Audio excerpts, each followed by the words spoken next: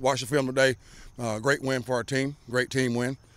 We knew FAU would come in here ready to go. They had talent. I thought we did a good job really playing as a team, and I keep saying that, but I thought each group really fed off one another. Offense did a good job of dictating what they wanted to do, run game-wise. Did a good job being patient, following the game plan that Lincoln had set for them. Defensively did a great job, really, of correct anything they did on the week before. Great run, gap integrity, great pass lane integrity, 6 sacks, 4 turnovers, counting the 4th down, turnaround, 9 tackles for losses.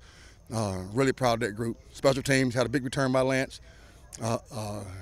Warren did a good job getting them in kickoff coverage, kickoffs with him. So I was pleased with that. So it was a good team win, and time to get ready for Virginia Tech.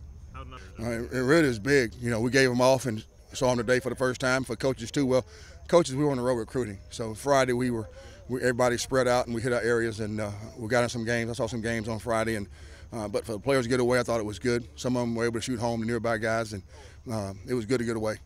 Ourselves, you know, there's always some things we did well. Continue to make our strengths, and any weakness, making sure we don't let anything that we did wrong beat us twice. So the biggest thing right now as a team I want to correct is our penalties. That's been big emphasis by me for really since I've been here. We've done a good job of that, and everything we're doing can be corrected from a fundamental penalty to an administrative penalty. And so the kids are aware of that, but at the same time, I don't want to slow them down. I don't want to have any hesitation with them. So, but we'll keep improving and getting better.